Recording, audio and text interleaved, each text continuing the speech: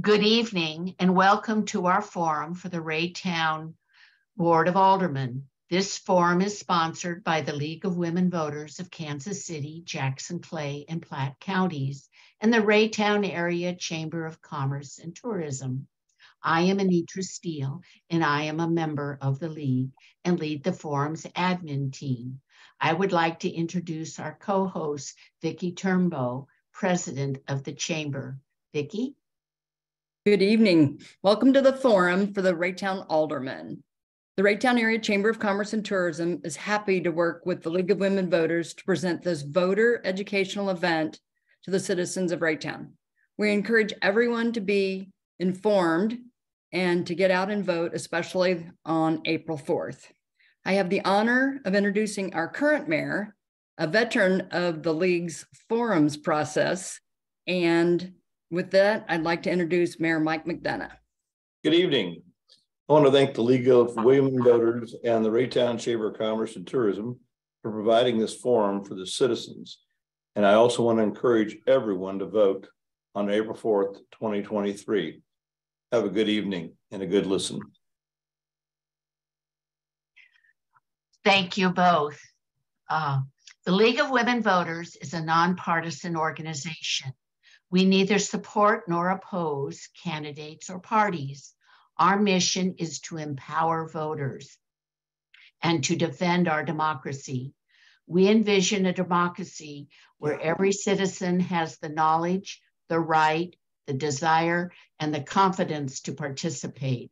Our membership is open to everyone. I'd like for you to know the other League members volunteering with me. Tommy Sexton is our moderator. Misty Jagger is our timekeeper, and our Zoom is monitored by Crystal Kemp. The public has sent in the questions via the League's website, LWVKC, which will be used to ask the candidates. Now I will turn our program over to our moderator, Tommy Sexton, who has been a member of the League for over 26 years. Tommy? Good evening. Your vote matters.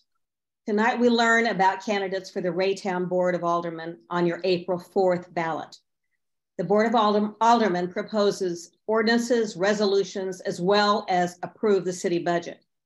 Only the Board of Aldermen can make decisions for the city.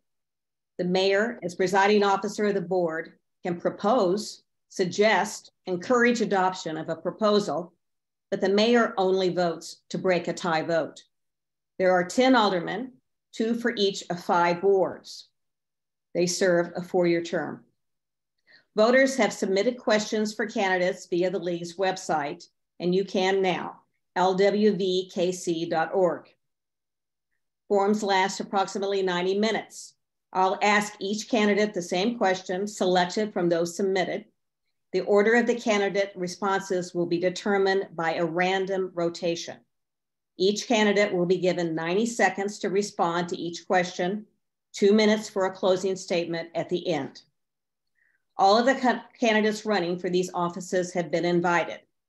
We welcome 7 candidates this evening for the Raytown Board of Aldermen, and we want to thank them right now for participating in the forum and in democracy. It will be recorded and available on the League's website at lwvkc.org. Candidates, please answer the question, ask, stick to the topic. There will be no rebuttals, but you can go back to an issue during your 2-minute closing remarks. Let us begin. We have the 7 candidates, 2 for Ward 1, 2 for Ward 2, 2 for Ward 4, and 1 for Ward 5. Unfortunately, we don't have anyone from Ward 3 tonight because of illness. Now, going to the first question. Kind of predictable for the first one. Please introduce yourself, explain why you're running for Raytown Alderman, describe your qualifications as it relates to this position. And we will start with Demonte Rochester.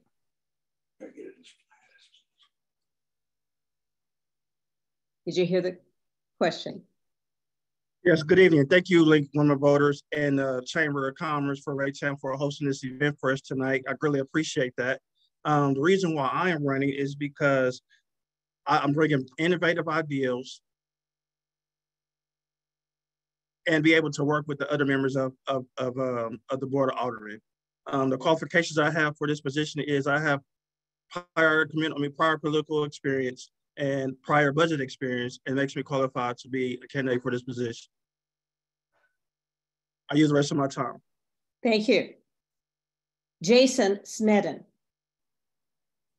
First of all, thank you, Raytown Chamber and League of Women Voters. My name is Jason Sneddon. My wife and I have been married for 24 years. We have 5 grown kids that live in Raytown, 13 adopted grandchildren. We absolutely plan on Raytown being our forever home. You'll have to wheel me out dead. We love this city. We love the people. We love the rich and beautiful diversity that's unique to Raytown. If you know me, you know I'm a hard worker, and I'll be attentive and committed to attend meetings in person. I will take concerns seriously. You can count on me to listen attentively and respectively and be educated on the topics that we're supposed to vote on. I believe we share the same common goal of building an even better Raytown. I'm a champion of ideas and bringing people together.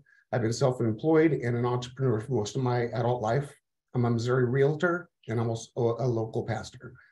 I'm an active member of the Raytown Chamber, the Rotary Club, the Women's Council of Realtors, National Missouri Association of Realtors, and KCRAR.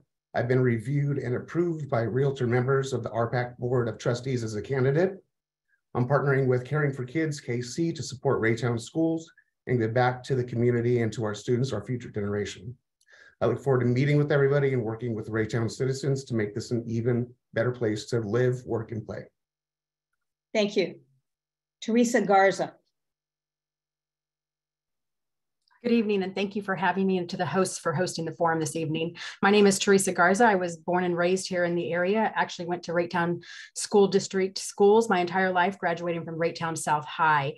I moved back into the Raytown area in 2018 when my grandfather passed away and left me his house, and I've been remodeling it for the last few years. The reason I am running is because I have been talking to neighbors and other individuals throughout the community for the past several years on their frustration with where city government is and the lack of representation and accessibility that they have to their elected officials.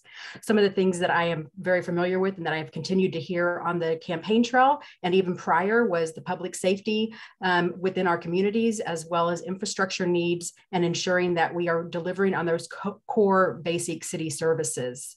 As a resident of Raytown, as someone who has joined or been here most of my life, including my family, I look forward to serving you, and I will be accessible and available for you to reach out to at any time. Thank you. Thank you. Jim Aziere. I want to thank the League of Women's Voters for putting this, giving us the opportunity to meet the public and them to meet us.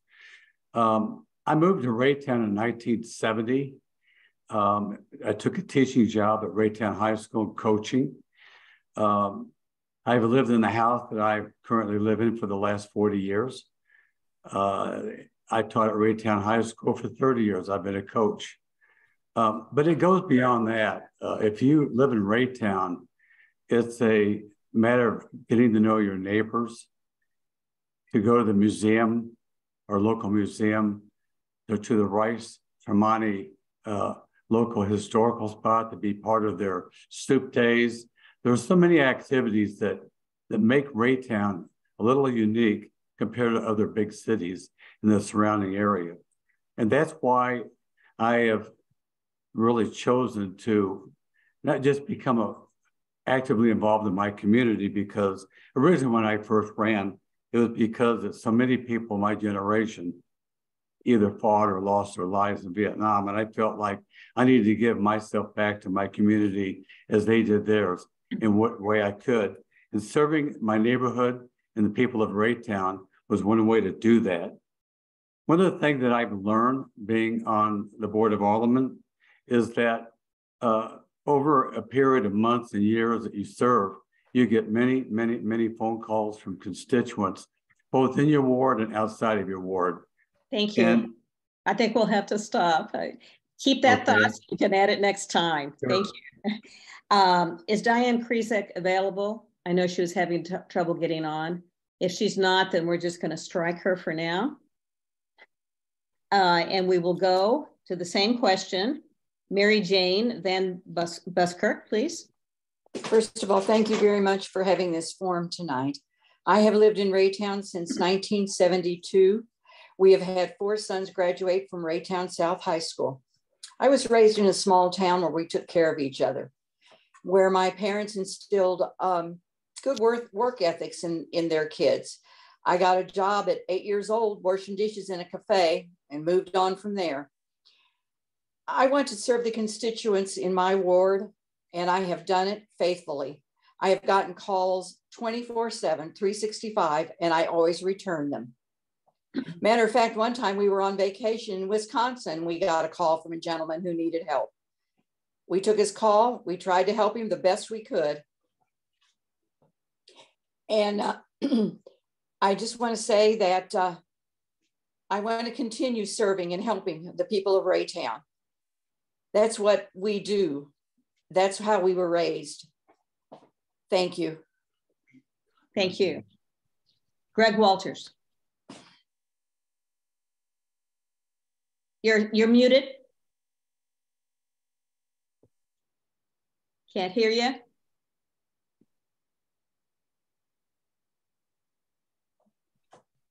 There we go.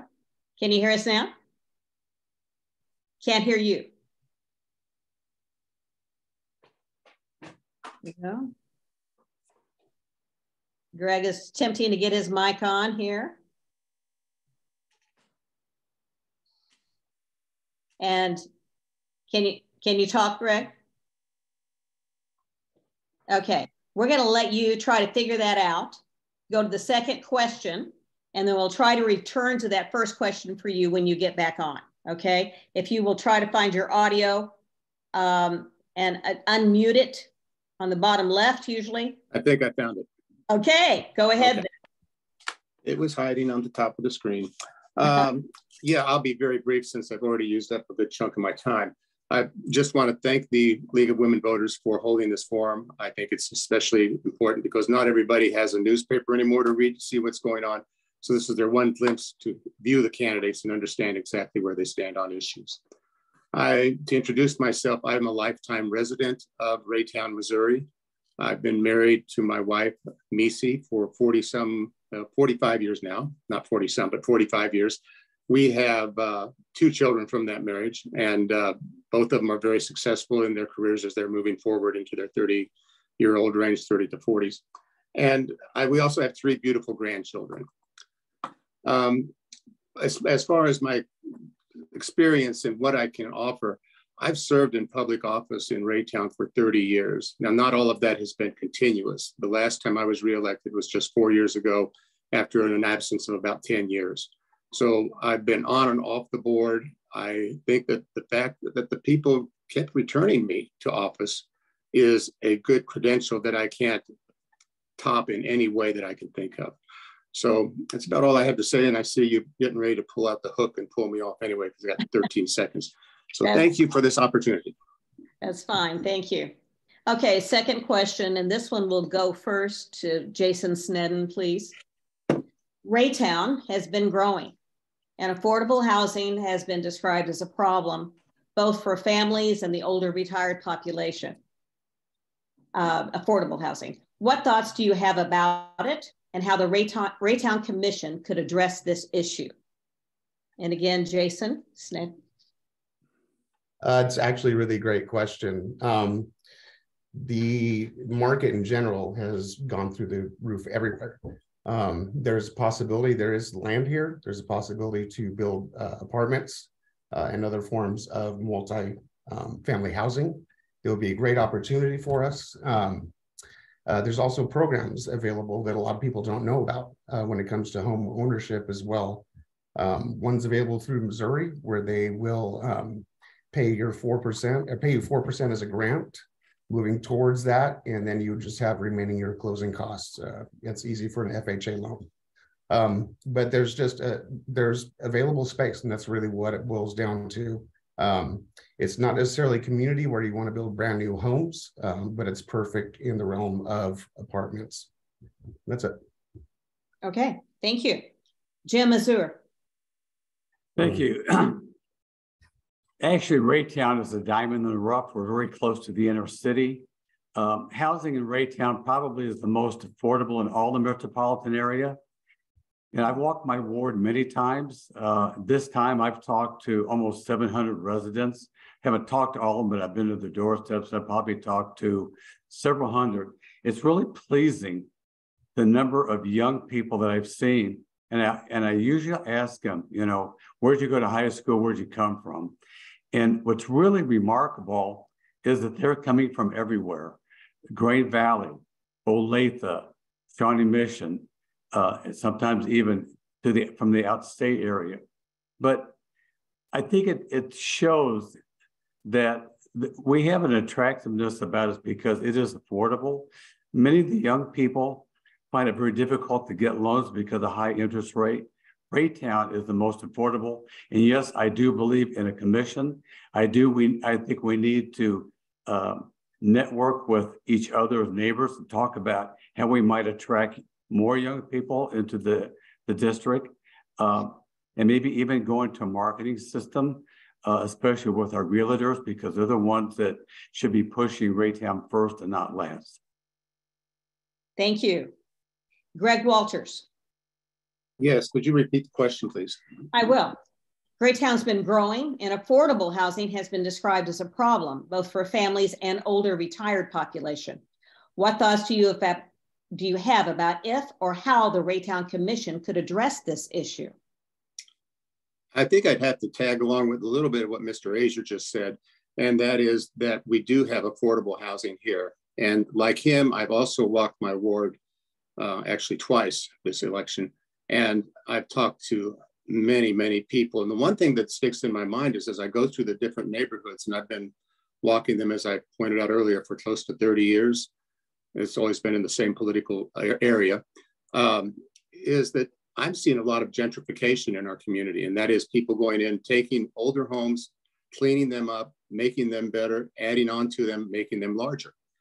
I believe that there is still opportunity and there is still vacant land in Raytown. I know there is in Raytown that we should take advantage of and try to fill it in. One thing that is related to this issue is the attention that is given to bringing commercial properties into residential areas. I believe that we should take care not to let that happen. People put a lot into their homes and they expect to have a lot back from the community. And if you allow it to be invaded by commercial property in that area, you can have trouble with people feeling that their quality of life has been downgraded due to what often comes with commercial activity. Thank you for your time. Thank you. Mary Jane VanBuskirk. Well, I have to agree with what Alderman Aziere said. We have the most affordable housing around. There are also multiple senior housing developments. One of them just recently built. There's a lot of people that are moving here because of the quality of life of Raytown and because of the affordability. I don't know that it's a huge problem. We all know that real estate prices have rocketed. And I just think that Raytown is the place to come to raise your family. And it's, as Mr. Walters said, a lot of people are buying these older homes. They're going in, they're tearing out the inside, putting it like they want, and even building on rooms. And that's the most affordable way to go. Thank you. Thank you. Theresa Garza. Yes, thank you for the question.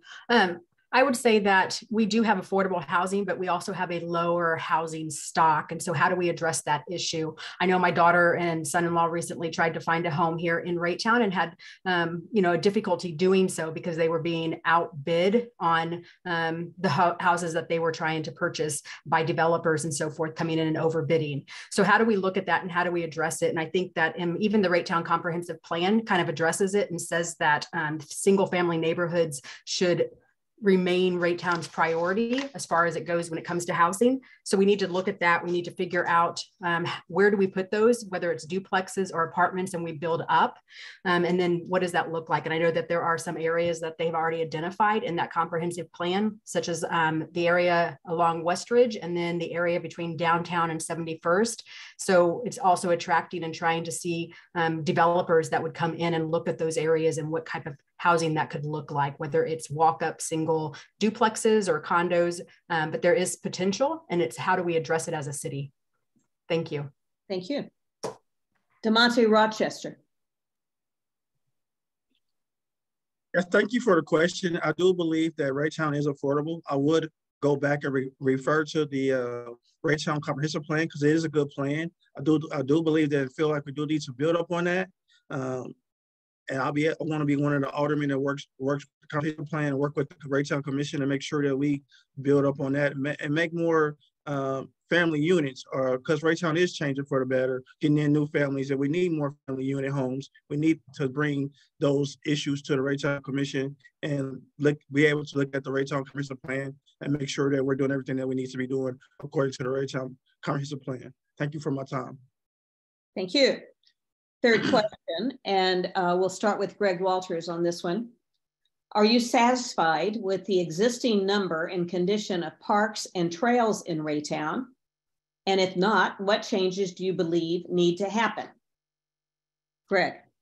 Thank you. The park system in Raytown is unique. It's not overly large. We have one large park in Raytown, Carnegie Park. It's just had new tennis courts put on it. Coleman Park, which is actually in my ward, is a good example of a park that was starting to decline, but we have brought it back with additional security, additional lighting, and more attention by the park board on it. I'm really proud of what they've done in upgrading our community in that way.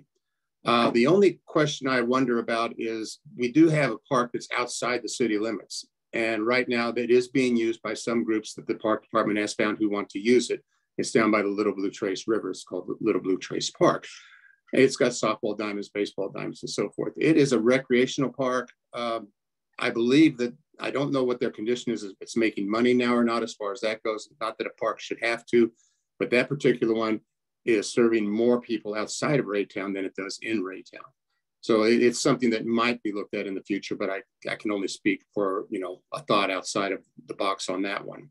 The rest of them, our parks, don't get many complaints about them, quite honestly, anymore. A couple of years ago, we had some really bad situations. Fortunately, they are in the past, and I'm looking forward to having a nice place to go walk my dog. So thank you. Thank you. Jim Aziere. Thank you. There's no question that we do have outstanding parks. I think that our park board works very well with the staff, and they really have gone to the parks extremes, looking for ways that they can improve our parks. And they've done that. I think things that we could do are look at some of the individual sports that we don't have, like racquetball. I know I've had constituents ask me about that.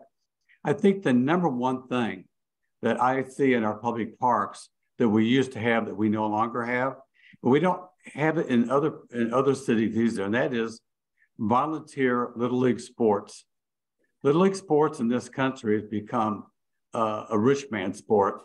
Soccer, baseball costs literally hundreds of dollars.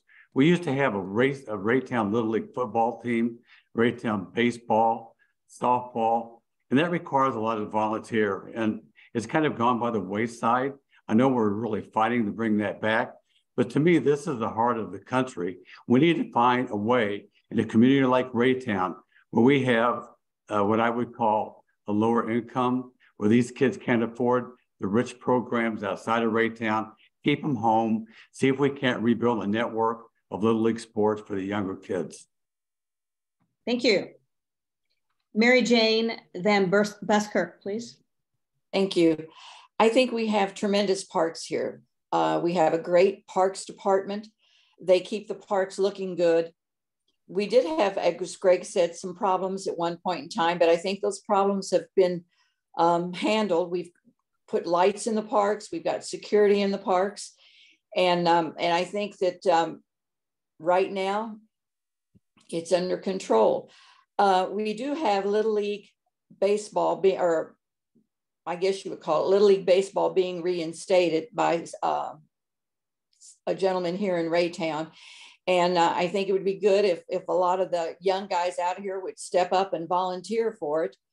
They don't want my baseball skills because at 77, I'm not very good anymore. Used to play it in high school, but I am really proud of our parks. And I think that we do a great job with our parks, and thanks to the park department. Thank you. Thank you. Theresa Garza.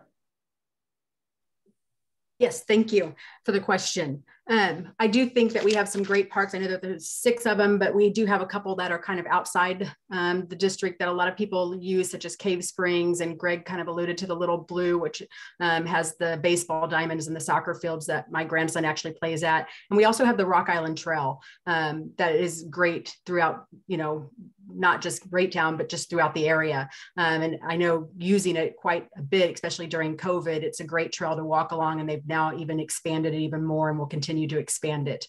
I think one of the things that I have heard as I've talked to people throughout the community is some of the concerns still with the safety around the parks, and how do we address that as a city, and what does that look like? And so I think we have to take that into consideration. And there are also people, as Jim had mentioned, that are looking for other, you know, activities besides just walking and so forth. And I've heard, you know, people talking about pickleball, which is a huge thing right now, and what would that look like? And so there's a lot of things to say and to look at, and how we make the parks even better.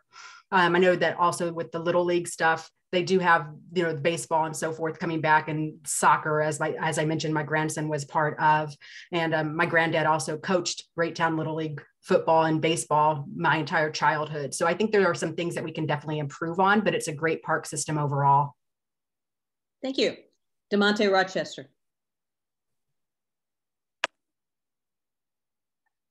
I'm satisfied with where our parks board. I think they do an excellent job through our city, through our parks. I don't see a concern with our parks at this point. And I believe we have the best parks board around in the municipality area. So I have faith in our parks board, and we're in good shape. Thank you. Jason Sneddon. Thank you. So I know that we have a great parks board. We have a great parks department, and the maintenance is absolutely stellar at those. The one thing I heard as I was walking through the ward is a couple of people saying, what parks do we have? So I think there needs to be more coverage and awareness made of what is available out there. I am ultimately satisfied with what we have. Maintenance is good. I know that we have a new grant writer that's working really hard on the potential for bringing our parks up to par and even expanding. Some of the things we are lacking, a soccer program. I think that's huge for families and for children, because it's a large team sport and a lot of people come together at the same time. Parks ultimately are what families are looking for next to schools when it comes to where they're going to move. I believe parks develop and build community. I believe they bring people together, and there's a lot that can be done there. We do have a couple of spots that could use some help. I'm not sure what the current status is, but there was the old Super Splash. That's a massive feature that could be something that would bring things back. So there's a lot to be done, but I believe we're doing an incredible job as a city. Thank you.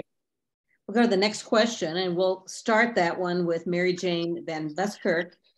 The question is, there has been controversy in Raytown about which taxes, if any, are best for the city. What are your thoughts about use or sales taxes versus municipal bonds? Give us your thoughts about the current financial state of the city. Starting with Mary Jane. Well, we did pass the user tax, and we got almost $1 million off of that. That was a very wise move. And thank you to the voters who passed that. On the ballot on April the 4th is the marijuana tax. And I think that we should pass that. If that's a tax that we can get, I think that we should cash in on it. It will help the city revenue. I think the city is sound. Could you repeat that again? I don't think I've touched on all the aspects of the question. There's a controversy sometimes between which taxes are best. for Raytown, what are your thoughts about sales or use taxes versus municipal bonds? And give us your current thoughts about the current financial state of the city. I think that the GO bonds were good. We needed them to move the city forward. The citizens spoke on that, and I think we need to go that direction. I'm not a big tax and spend person by any means, but I think that in this instance, it was needed. I think the city is financially sound. I think we're doing very good with our tax money, and I think we're moving in the right direction. Thank you. Jason Sneddon. Yeah, so the use tax I know played a major role, and I think it exceeded expectations for the city in general. Marijuana tax, that's another one. I know we only have, I think, one dispensary, so I don't know to what level that would bring anything in. But nevertheless, as someone who doesn't use marijuana, I think it's warranted for those that are recreational users over those that are medicinal users. I think the concentration should be on potentially both. I don't think there's any way we could ever fix our infrastructure without some sort of a bond. If we waited 40 years at $1 million a year, we'd be driving on dirt by the time that happened. So definitely something needs to change. It is a way that we can move things forward and change the complete image of Raytown, because quite frankly, people believe that our image is based on lack of quality and infrastructure. Okay, thank you. Theresa Garza. Oh, wait. Yes, thank you. Sorry, I was trying to get off mute there. I agree. I mean, I'm usually a fiscally conservative. You can look at my track record when I was on the Jackson County Legislature. I think that my record speaks for itself, but I think that when it comes to use tax and us trying to address the concerns and needs of the citizens, especially when it comes to infrastructure, then we have to weigh all options and try to determine what is the best way forward. Also with the marijuana tax, I think that, if there is a way to add revenue to the city budget, then we need to, in order for us to provide better services, and that does not place an undue burden on our residents and business, then we should be supportive and look at those types of measures as well. Thank you. Demonte Rochester. Yes, thank you for the question. I do believe that Raytown does a good deal of the resources they have, the money that they have. But I do agree that we do need to weigh our options on all available resources, and also be one who can work with other municipalities and see what's done in other areas that can help Raytown grow as well. Thank you. Greg Walters. Yes, I think that we should look at what the recent history of what's happened with the taxes in the Raytown area. The voters approved one of the bond issues before them of $7.5 million for storm sewer improvements. So that has in fact already been addressed, at least in that area. The use tax, which is quite a surprise. I'm the one that found this out. I got a hold of the state records, and we had predicted, or the city had predicted, I should say, city staff, $200,000 of an increase in income from the use tax. Actually, it came in at about $1.1 million. So we got a pretty good bump from that one. And it worked in the right way. It could have been lower, but it was not. So I look forward to, if the indication of all the packages I see delivered to people's homes is any indication, that number will continue and it will grow because more and more people are shopping online than going out to shop. Another area that is the 3% sales tax on marijuana, which has already been discussed by some here. I believe we should vote it through. I think that it should be remembered that the people that purchase marijuana are the ones that are paying it, not everybody else. And I see my stop sign. Okay, thank you. I try my best. Okay. Right. Jim is Aziere. Taxes are the number one, problem in any city. Obviously, in Raytown, it's our number one problem because our need is great. And you ask yourself why? It's because we are not a city with big businesses. We used to have like 5 major car dealerships. I mean, they paid a lot of property taxes. They did a lot of overhead just in terms of what they did mechanically and body work. We've lost all those. So we've watched major revenue from big businesses go down, and we've seen a lot of small businesses start up. So you ask yourself, you know, what's best for the people? Because when you talk about Raytown and taxes, you're talking about the people's pocketbooks. And our needs are great because we haven't had the budget that we've needed all along to keep our streets to where they need to be, to keep up with inflation, and to address the problems in the neighborhoods. I think the answer is, you know, first of all, you say, well, it'd be nice if we had no taxes, but what's realistic is we need them all. And we don't need a lot from all of them, but we need to carefully analyze our citizens. We are at a time of inflation where these people are hurting. I think the bonds certainly were the smartest way to go because it addresses the critical problems at the greatest. Thank you. Thank you. Okay, so the next question, we'll start with Theresa Garza. Like Kansas City, Raytown has a crime problem. What has the city tried that's been effective? And what are your thoughts about what, if anything, the city should do differently? Theresa. Yes, I know public safety is a big concern of individuals throughout the community as I've been walking and talking. And I think that we have a pretty good police department. I think are understaffed like so many other police departments across the country. So it's not just Raytown, and it's looking at how we address that. I know that they recently passed a compensation package to help with that recruitment of officers and trying to get more people into the city and keeping them. So that's one step. It's also looking at what other resources and partnerships we can form across the area, whether it's with Jackson County or surrounding areas, and what does that look like? I do know that like our 911 goes through the Jackson County.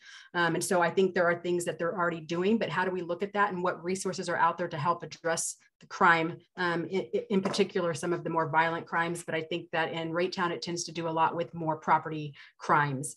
So I think that there are things and resources that we can do. People do want safe neighborhoods. And so we need to prioritize that law enforcement and our community efforts to reduce crime. And that also is part of the budget process. And you know, a budget is basically the city's priorities. And what does that look like? Thank you. Jim Aziere. This is a critical problem. And one of the biggest problems why we have the crime rate where it is today. And 25 years ago, Raytown actually, of all the cities in the metropolitan area, was actually the second safest next to Lenexa. So that's changed. And why? Well, it's because primarily during that period since then, we've had absentee landlords come up and buy houses, turn them into rental property. Oftentimes, they will not even go in and fix them up. They will rent to people on a walk-in basis. They don't do any background checks. Consequently, these slum landlords have created transients. They come, oftentimes to get evicted. They hurt our school district very drastically. We've also seen the number of policemen drastically be reduced. I think this is a telltale sign. We need to work on that. The last 3 years, I have begged the budget increase for the police department. I've failed all 3 times. My response to that is, if we can't add police to the budget, then what we probably do, we ought to go to the county. We should ask for county to give us assistance with our policing, even if it's just with our traffic department, which we no longer have. I think it would help create better public safety, and that's what we need. Thank you. Demonte, are you there? Rochester. There he is. Can't take a break here. Okay, Demonte, did you hear the question about crime? Yes, I did. I agree with everybody else pretty much on the panel that public safety is a huge concern in our community. I've been hearing this a lot on the campaign trail, and I believe that once we can focus on collaborating to get better funding for our police department, which we have a great police department. I love our police department. I love our chief. But I believe we need to do some collaborative efforts to get more funding so we can concentrate on funding our police department more so that we can concentrate on traffic violations and crime alone. So that will help build our city. Otherwise, I think that we have a great police department. We just need to focus on the resources that we have in hand and try to increase those funding so we can make a better police department. Thank you. Jason Sneddon, please. Thank you. So first of all, we have an absolutely stellar chief of police that loves Raytown, and he has a great vision for the safety of Raytown moving forward. The largest problem we're dealing with currently is ultimately funding. One potential partnership the community can form with the city is a neighborhood watch program. We had that where we lived before, and it made a massive difference on the amount of crime that happened because there was awareness in the neighborhood itself. What we're doing right now is we're trying to compete with our other law enforcement agencies that can pay their employees more than we do currently. That hurts things a lot. If we allow just anyone to come into our department, there's a likelihood they're going to be recruited by another agency. And what happens then is we've invested lost time and finances on them just to be taken somewhere else. So Raytown is aiming for quality and longevity over just filling an opening instead of wasting precious time and money. And because of that, we're lacking in departments that could potentially bring in city revenues as well. One area would be our missing traffic division. We don't currently have enough officers to focus on traffic alone. And I think about the school speed zone limits, which are made to keep the kids safe. And most people do not honestly respect that 25-mile-per-hour, 20 all-day zone. Crime's a concern. And if I was a betting person, I'd be willing to say that a lot of the crime is coming from surrounding cities. And I know the chief has great connections, and there's collaboration efforts that are happening between Jackson County Sheriff, other city police departments to do something together in that problem. Thank you. Greg Walters. Yes, the police department is, first of all, we have to all accept the fact that it's not just a Raytown situation. It is also an area-wide situation. All of the cities are having trouble maintaining their officers. It's because of the climate in the country for the last number of years has been pretty much anti-police, and not as many people want to go into that business because of it. I don't think it's really a problem of funding as far as the city goes, because we are funded for a larger department than we have. It's finding officers to go to work here. I do have some good news on that front. I had some conversations with the chief of police, and he told me that he's got 3 new hires who will be coming in the spring coming up. So probably within the next month or two. And he also told me they are well aware, I've had conversations with him and the city administrator, they are well aware of the problem with the speeding that's going on in our community and the need for better traffic enforcement. His intention, they're working on that, I've been told by both of them, and their intention is to somehow mold the department so that you have people who are on patrol, but at the same time also going to areas where they can be to watch out for traffic and speeding in particular, because it is a big problem in Raytown. It's a very dangerous problem. I'm running out of time. I'm sorry. I would like to add, if we go back to the 30 to 40% property tax, I'd like to speak more to it. The 30 to 40% property tax anticipated. We'll see about that. All right. Next one is Mary Jane VanBuskirk. Well, I wanted to address something that Mr. Aziere said, and that is we now have a rental regulation. And I think that has cut down a lot on the type of people that are moving here, because it's really tightened things up. Also, recruiting policemen is not just a Raytown problem, it's nationwide. And I want to say that it's just not the police department's problem to recruit. It's ours as citizens to help recruit. When you hear somebody that say, hey, I'd like to work for the police department, man, get their name and call the chief. He'll call them right away. And I do believe that public safety is a real issue and we should take it seriously. We should support our police department. I know that speeding on 50 highway is a big concern, but I also know that handing out traffic tickets is not a source of income for the city. So I think the best thing that we can do is support our police department. I know that we do have backup with the county, and that's good. But I think we need to support our police department, support our police officers, and hopefully with this raise that they got, we'll be able to recruit more. Thank you. Thank you.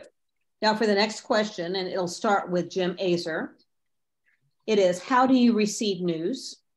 and updates about what's happening in Raytown, and what city or civic organizations are you part of?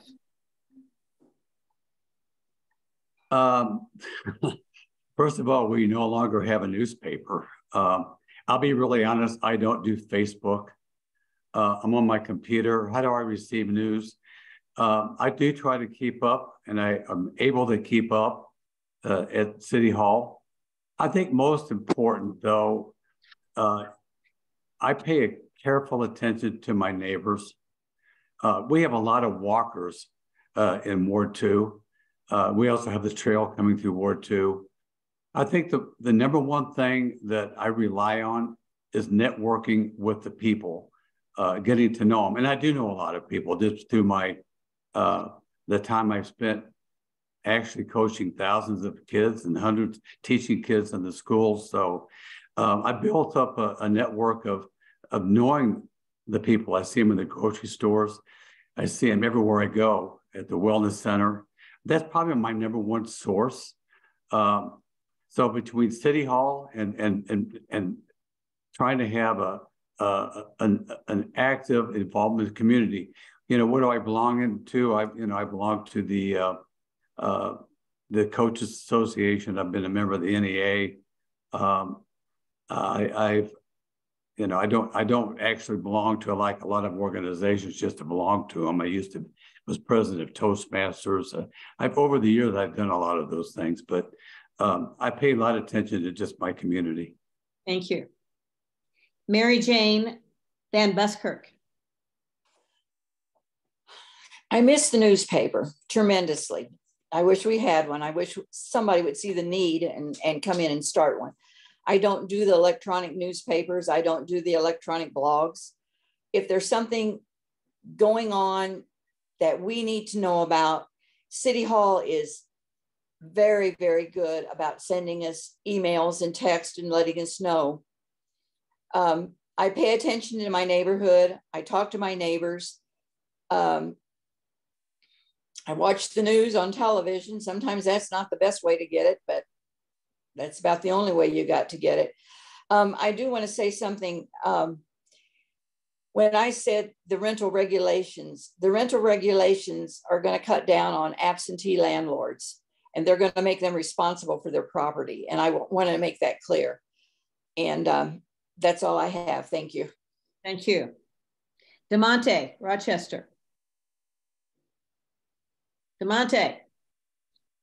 Here he comes. You heard the question? I'm doing two things at once. Sorry. Can you repeat that question for me? Yeah. How do you receive your news and updates about what's happening in Raytown? And what city or civic organizations are you part of?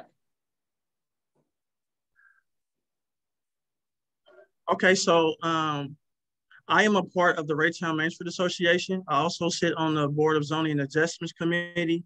I just recently, as of today, did an application to become a member of the Raytown Rotary Club. So I feel like I'm very vested and very connected to the Raytown community in so many different ways. I also very much attend all of the Raytown Alderman meetings to be very connected and get the useful information as well as social media as well. Okay, thank you. Jason Sneddon, please. Thank you. So there are not a lot of local news outlets. I think a lot of people try to be comprised of current affairs through Facebook, and it's just not a valid source, in my opinion, for many things. I think the best value that we can get to find out local issues is when we talk to our parents, our students, our residents, the teachers, and those people that are involved in the community to understand greater what's actually going on. There's the Lee Summit Tribune. They do have a Raytown section. I've got it right there. So there are some sources, but we need to make sure and check the sources that we're using. I'm involved in a lot of different places. I'm the HOA president of the neighborhood I live in. Involved with Caring for Kids, KC. We've been pouring into the local elementary schools here in Raytown through them. I'm a member of the Raytown Rotary. I'm involved in the chamber. You'll see me involved through attendance at many of the alderman meetings, the school board meetings, and you'll see me pretty much a little bit everywhere. So my involvement is fairly wide in the city. Thank you. Greg Walters. What do you mean? Yes, in answer to your question, in 1999, I and another former alderman who has since passed away, Garth Bear, started up a publication we called the Raytown Report. At the time, we called it Raytown News, but we changed it to the Raytown Report. And it's been continuously published as a blog in Raytown since that time. We have a steady stream of readers, or we still publish, usually on a weekly basis. We have a steady stream of readers, and I use most of my information that I report back to the people are information that comes from City Hall. And I use them as a source because it is a good and reliable source to use. Again, a good example is we have a massive sanitary sewer project going on in Ward 1. It is 1 mile wide, it is 1/4 of a mile deep, and it is replacing the sanitary sewer lines to a tremendous amount of homes.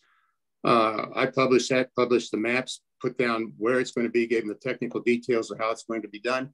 And then I went ahead and distributed it to people, because one thing I've heard going door to door from people was they wish they had a newspaper, a local newspaper that gives them the information that they want. And our readership, and I can show you the numbers, is amazing how many hits we get a week on this, and the comments we get back from people. So that's one way we can look at it. I agree with Mr. Sneddon's comments. Relying upon social media is not a good way to look for news. So that's about all I have to say about that. Thank you. Thank you. Thank you. Theresa Garza. Yes, thank you. As far as how I get my news, I mean, obviously they kind of mentioned Raytown Digest, the Raytown Report, the Lee 7th Tribune.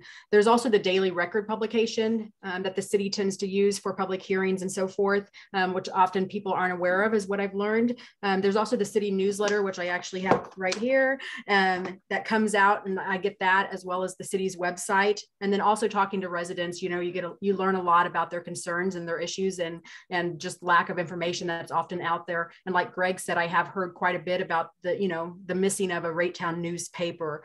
Also the Raytown School District, their website and the city's website, you can always go in and watch any of the Board of Aldermen meetings, as well as download the agendas, as well as for all of the committees like planning and zoning and so forth.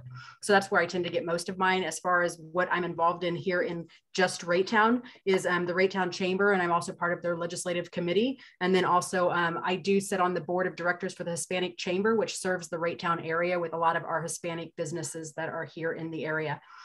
Those are the two main ones for the Raytown area. I do serve on quite a few boards that also have the potential to help Raytown, such as the Jacob and Ellis Luce Foundation. And then also I sit on the Social Venture Studio, which deals specifically with entrepreneurs that are looking for resources, and funding throughout the KC metro area.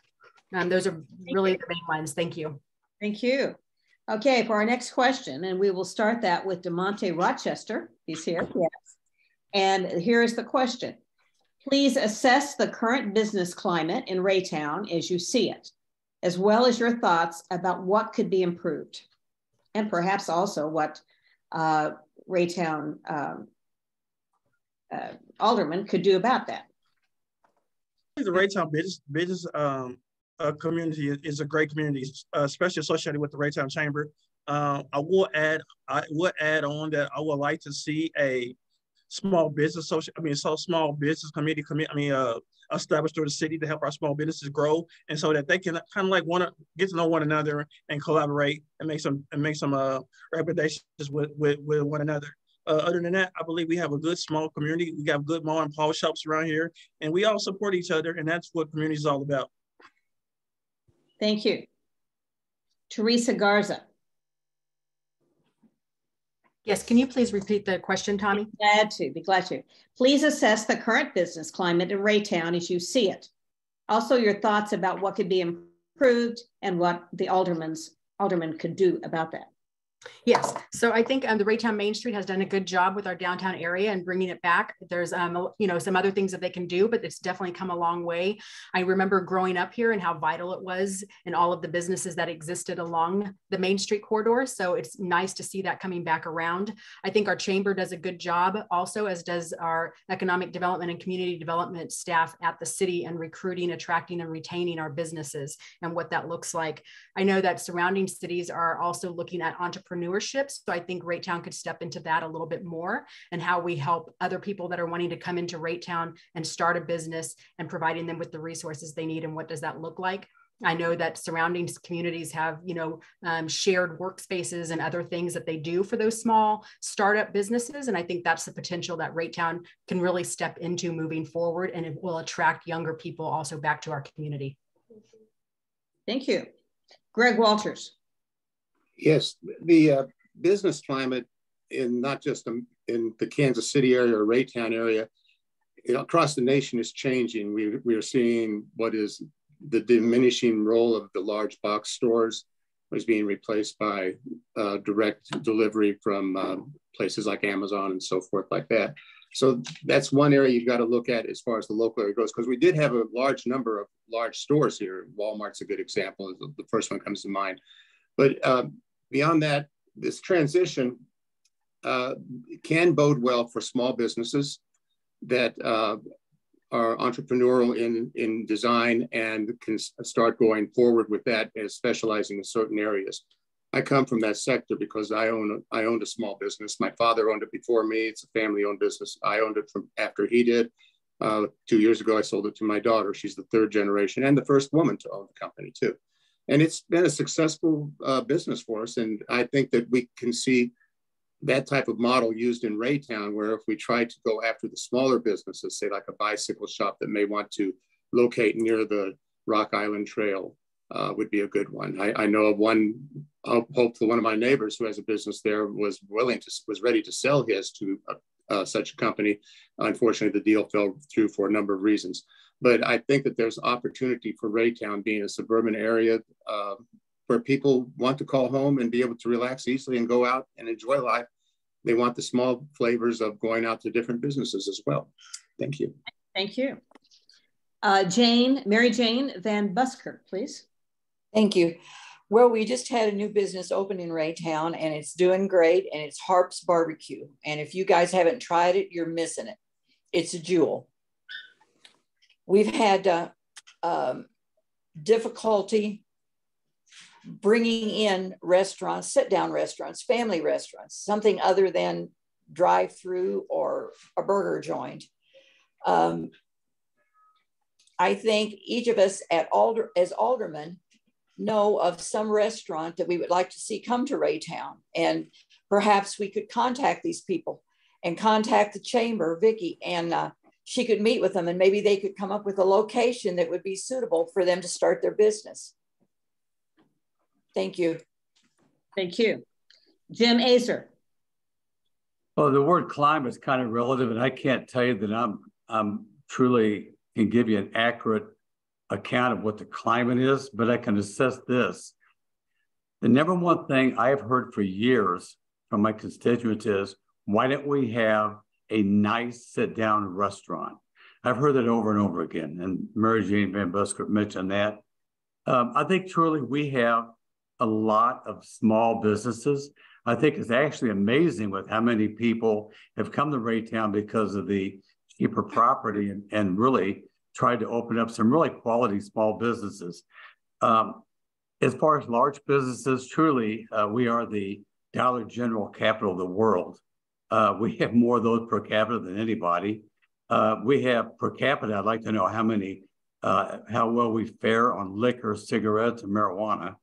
But I think the real climate can be seen by the number of large vacant lots on 350 highway that nobody wants to buy or move into. And that's the climate itself. We have 3 on 350 highway that would be, they're huge. One's a whole square block. We have some even downtown. We can't sell the downtown space. It's an ideal place to build a great business.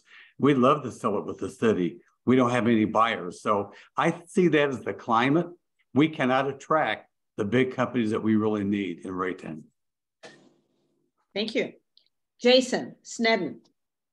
Thank you. So I believe in some very unique ways that our current business climate is unique in the fact that we do have a lot of innovative and unique places. We've got the Crave that's going to be opening up soon.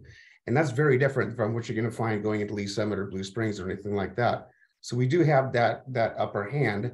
We've got to figure out how to get people here to be consumers in that area. I think I resonate with everybody else that family restaurants are key. But what I think a lot of people don't realize is that we do have quality family sit-down restaurants. We've got Loot Feast Fried Fish, we've got Bella Bees, we've got the Crave opening up. There's some really good things happening in Raytown. We have to get people here to be part of that. I think part of the issue that we're noticing is we've got all these strip malls that are dilapidated. We've got these owners that are out of state who really don't care to maintain them. And there needs to be something, some way to enforce the ordinances that are currently in place and add new ordinances to enforce rules upon those businesses that are falling apart. They're a danger actually to the society. Thank you. Let's look at the next question, and we will start that with Mary Jane VanBuskirk. And this is it. What rating would you give your ward, the ward you represent on the board, or where you live, regarding the services of garbage collection, trash, streets, sidewalks, emergency services, and safety? And why? What rate would I give our ward? Yes. I think our ward is doing very well. I work very hard at turning in code violations, potholes, sidewalks that are pushing up. As far as fire and ambulance, I think they do a great job. They're going up and down our street all the time. I think we could say that our ward is probably a 3+, if not a 4. Thank you. Okay. Theresa Garza, would you like me to repeat that, or have you got it? Nope, got it, Tommy. Thank you very much. I think that our ward, for the most part, does a really good job. We have, I have heard as I'm campaigning and talking to people, and even prior to my actually jumping into the race, is that there are some concerns as far as safety within the community, especially over around Carnegie Park, and what does that look like and how do we address it? There are some concerns about trash. There's so many different, entities that you can utilize, so it's not always consistent. And like a lot of cities that have like a single RFP process for one trash service. So I think there's some things that we can explore and look at that would make people a lot happier with the services that they're receiving and attempting to get. Also, I would just say, like, real fast also, the rental regulation was mentioned earlier. And so, I've heard from people that they don't think it goes far enough. And I think that's something that we need to look at and why they don't think that. Thank you. Greg Walters. Yes, as far as the trash service in Raytown goes, it's all done by private entities. The only way that would change is if the city council were to step up and say, hey, we need to consolidate this and put some order to it. In all the years I've been up there, there've been a couple changes or a couple efforts to make that change that has not been successful. I'm not saying that it wouldn't be successful in the future. I would be open to looking at it. I will say that much. Regarding the rating of my ward, I think I pester the heck out of them at City Hall when I see something wrong. And I think sometimes they just go out and fix it to shut me up, to be honest with you. But the thing is, I think that we all of us on the city council take a real interest in our wards. I know as I campaign, I've turned in, I think, 3 areas that need street lights, numerous complaints about streets. That's the #1 priority for almost everybody that's going to be voting this election. They want to know, how soon you're going to make my street look like it's supposed to, rather than a bunch of potholes and cracks in it. And I think that that's something with this new income that we have coming in from hopefully the marijuana tax, the $1 million windfall we got from the other tax that we talked about earlier, the use tax, and also help from the state and money that we're going to be getting from the bond issue that the people voted. We should be able to move forward on these pretty soon. And in fact, I can tell you from my conversations with the city administrator, we are moving forward on them and we will all be hearing of it soon. Thank you. Jim Aziere. After Flynn sold, it resold again. And that company has raised their prices. There was at least 2 days they didn't show up to pick up trash. Because of that, many people have left that company. And they have called the company to ask them to come pick up those containers. It's been a really big problem. in my ward. It was actually, you know, on some of the internet where people were talking about them, that they've had to take their trash containers. Some of them even thrown them in ditches outside the city. So it's a big deal that I did have a constituent call me. I forwarded it directly to our city administrator, explained to him. He called that company and he has solved at least one problem within, I want to say minutes. By that, I mean, you know, an hour and a half, 90 minutes it was taken care of. In my ward, you know, it's really a wonderful ward, but we do have pockets. We have some houses, even in really good neighborhoods, where the trash is piled up on the front doorstep. It was like a pulp with the liquors and all that stuff. So we have at least 6 vacant houses in my ward, one with the roof falling in. We had another one with the roof falling in. So there are problems in neighborhoods, even in the best neighborhoods. So we have a lot to work on. Thank you. Jason Sneddon. So I think we're hitting kind of a common theme with citywide, but this is something that's still very topical. We've got a garbage collection issue for sure. We have, I don't even know how many companies we have that are available to us. And a lot of what Jim is saying is right. The end of my street is cluttered with trash because everybody uses different modes of how to dispose of the trash. And so they flip it upside down, trash goes rolling down the street, and we've got this big collection problem. Because of the prices and the changes that have been going on, people are not actually taking their trash out. We found trash in the lake behind our house. The trash cans absolutely are not collected. When somebody cancels service, they get thrown in the lake as well.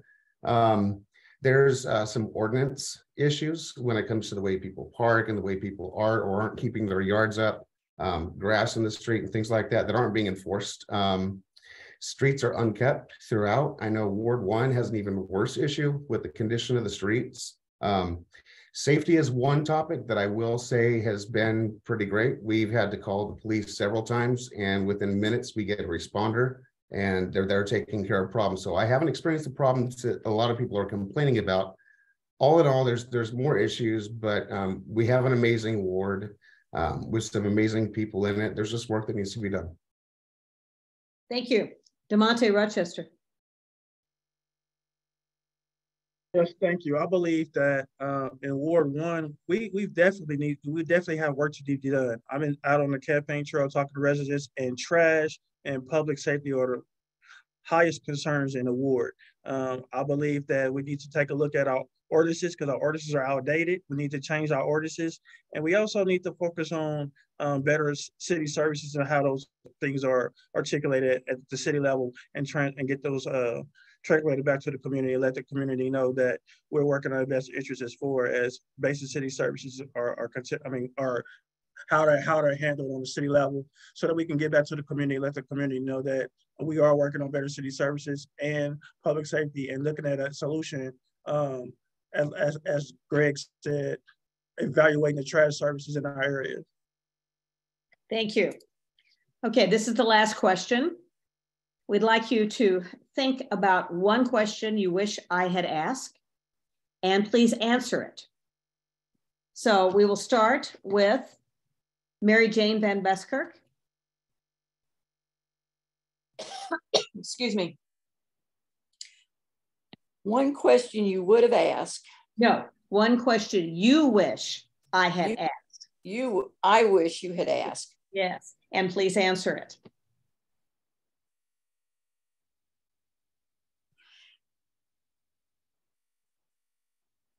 I wish you would have asked about transparency at City Hall. I would say the transparency at City Hall is extremely good. I have never called our city administrator with a question that he hasn't called me back the same day with an answer or directed me where to go. I think integrity is a big part. Integrity and honesty is a big part of transparency. And I believe that we have the best staff. They work hard, they are honest, and they're transparent. And if you ask a question, they're going to give you an answer, whether you like it or not. Thank you. Thank you. Greg Walters. I wish you had asked a question having to do with the county-wide property tax increases people are going to see showing up in their mailboxes in November. They've had some meetings, public meetings about it, one of which, if you want to view it, it was really interesting, very informative. It was 2 hours long. I've got it posted on my website, the Raytown Report, right at the top of the page. You can link to it and go to it. This 30 to 40% property tax increase is going to have a huge impact on everybody in the metropolitan Kansas, in the Jackson County area, metropolitan area, for that matter, the state of Missouri, particularly around here, because I don't believe that we're especially underassessed here. I believe that what they're coming with, when you talk of raising property values to 30 to 40%, that means your property tax has the possibility of going up that high. We need to make the people aware of that. And it's just a little time before the election, because there are some things on the ballot that will be affected by it. One is a school tax levy increase. That levy increase is another increase on top of the 30 to 40%. It's going to be huge, and it has the possibility of running people out of their homes. I don't want to see that happen in Raytown. I believe that people need to become informed on it, and I thought this would be a good opportunity to talk about it. One other thing, the information I received came from Deron McGee. He is the director of the Jackson County Legislature. He's the chairman. So I can use him as the source for all the information I just gave you. Thank you. Thank you. Jason Sneddon.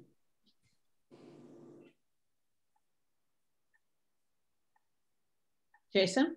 Sorry. So the one thing that I wish was touched on is something that I believe was in the forum that you guys had 2 years ago, and that's talking about the image or perception of Raytown from the outside area. So I'm known for connecting with people wherever I go, and there's a common theme with Raytown's perceived image of the outside, from the outside areas. Our infrastructure is failing, the roads are in poor condition. We're a thoroughfare to over 60,000 plus cars every day on 350, and people run right through.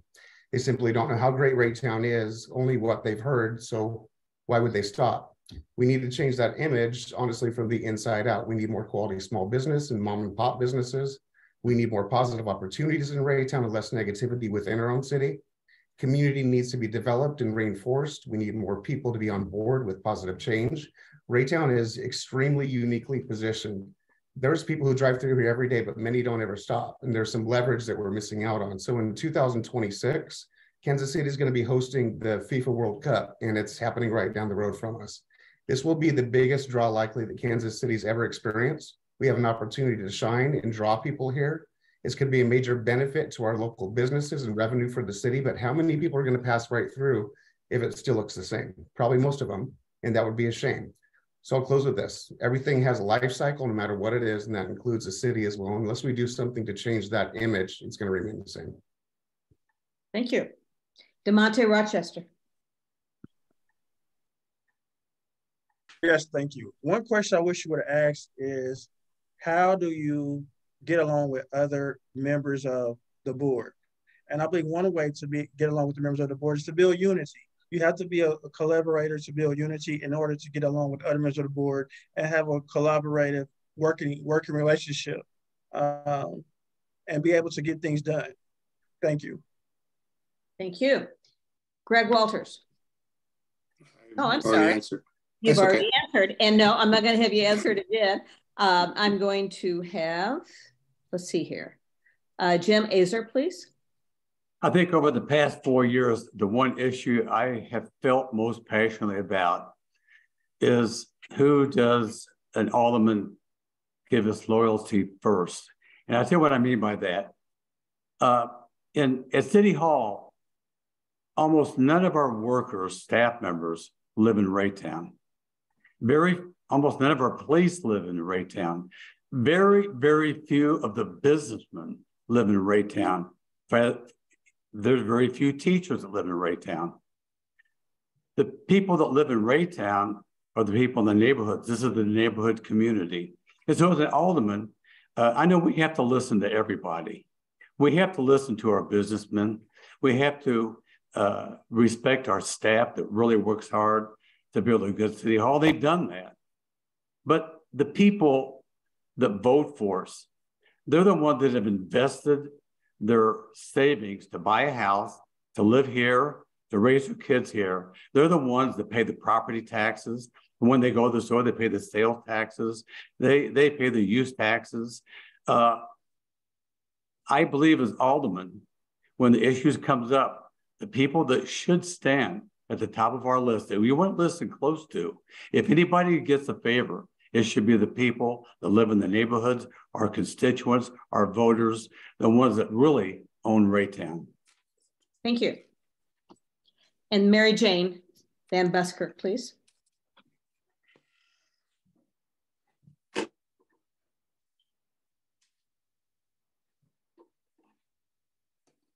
Mary Jane? I already answered. Okay, then we've got a confusion here. And it's Theresa Garza, probably. Yes. Please do it. Please do it.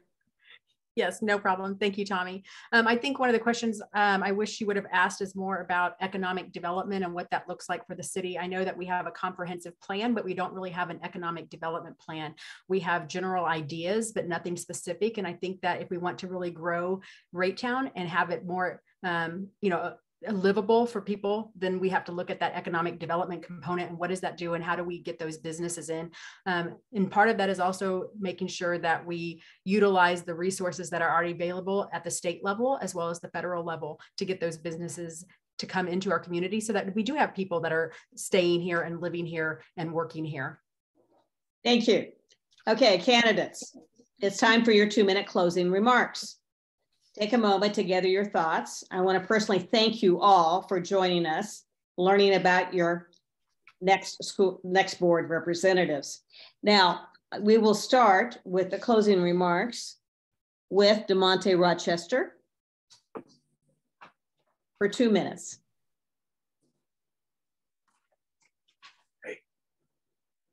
Yes, I want to thank the League of Women Voters tonight, along with the Raytown Chamber for hosting this hosting this forum for us tonight. I want to say that it is time for some changes in Ward 1. It's time for some fresh faces and some fresh ideas. It's time for a new leadership.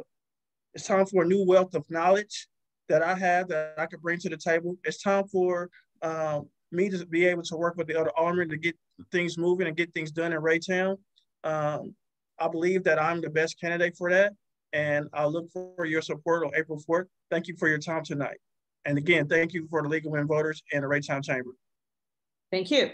Jason Sneddon, please. Sorry about that. To put it simply, I live here, I work here, and I play here at the same time. I see the potential in Raytown every single day. The one thing I will say is doing something like this can be a thankless position, but for somebody who's geared towards making change, it's a great position. It takes more than one person on a board for change to happen.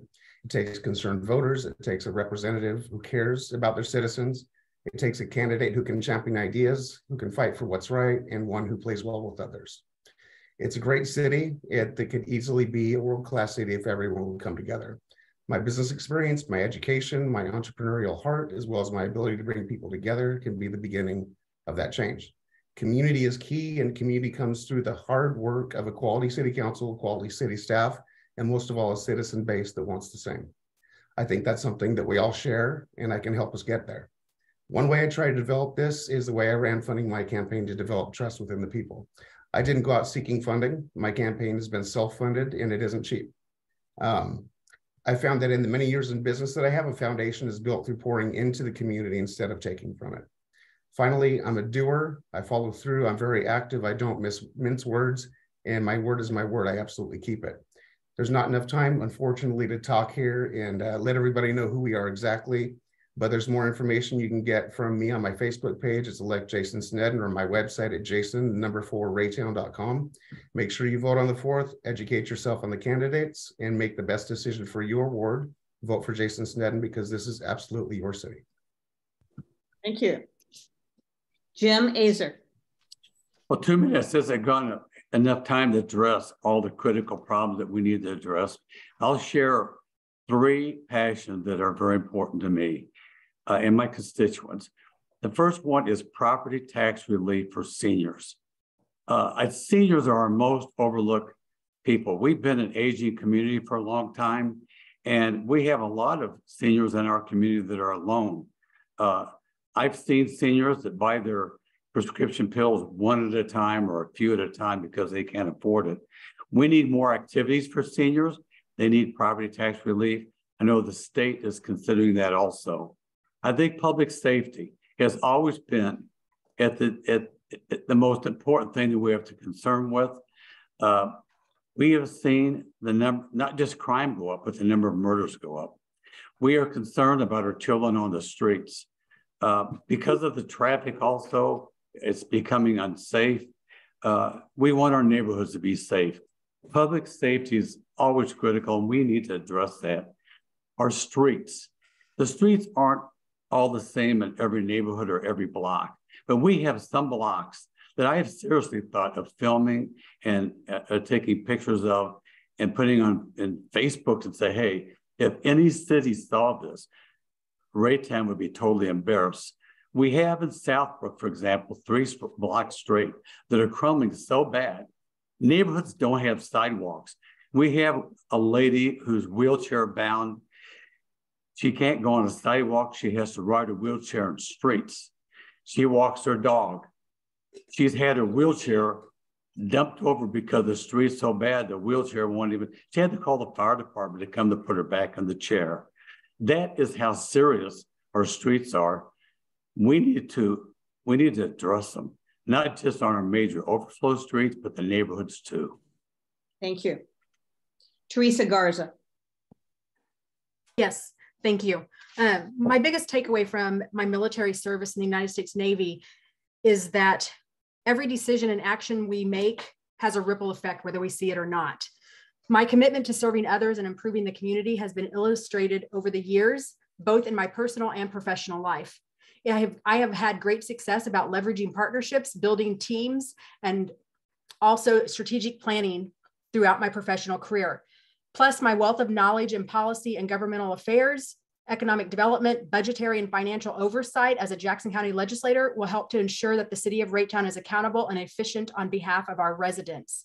At the local level, it is not about political agendas and ideologies, but more about creating a collaborative atmosphere that solves community problems.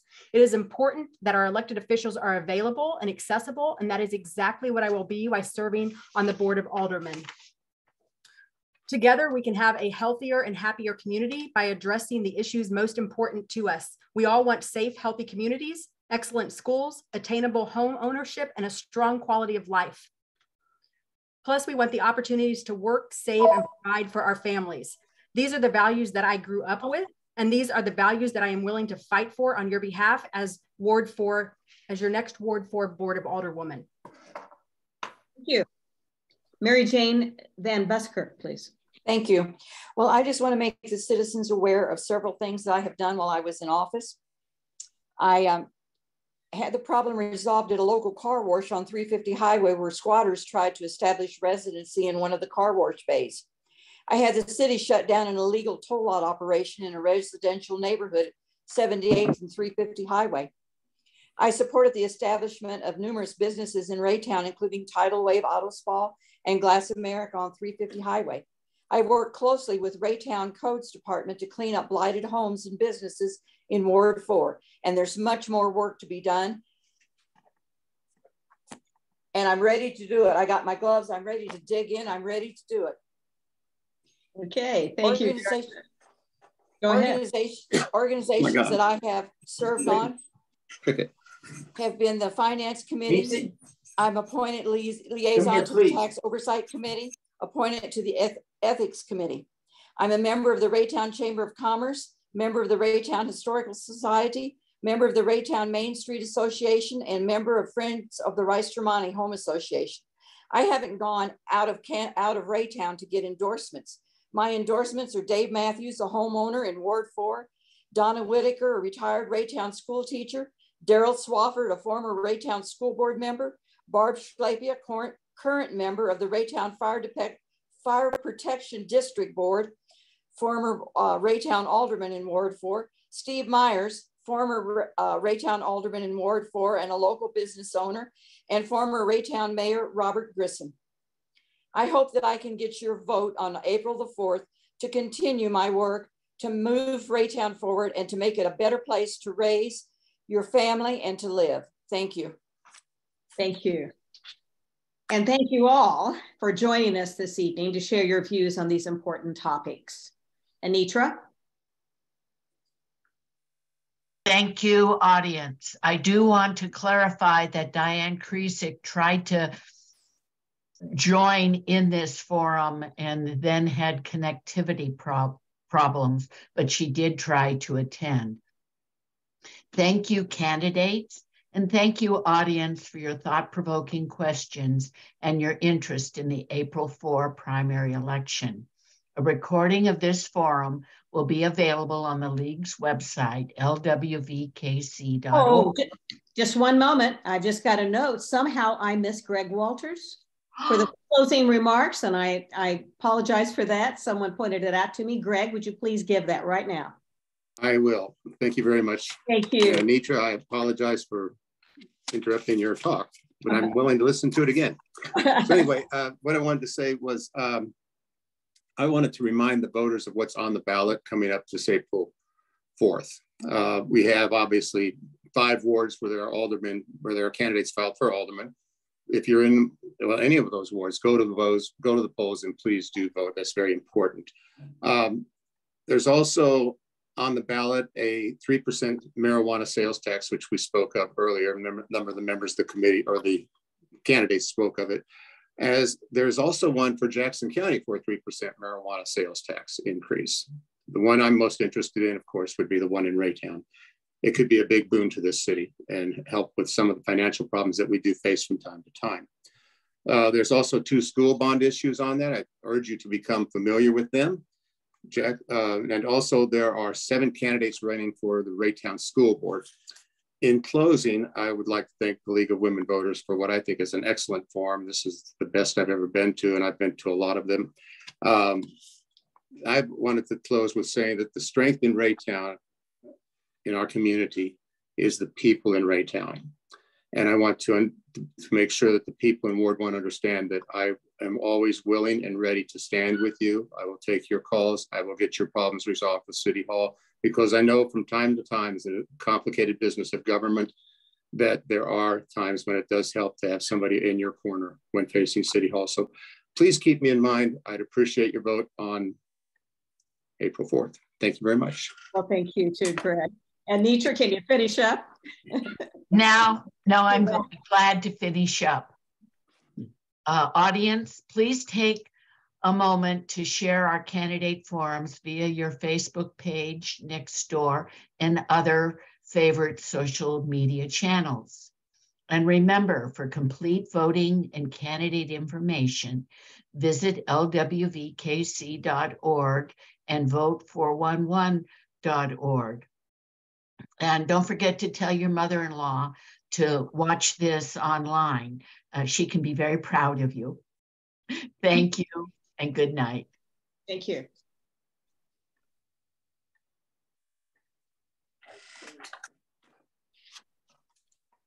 All right.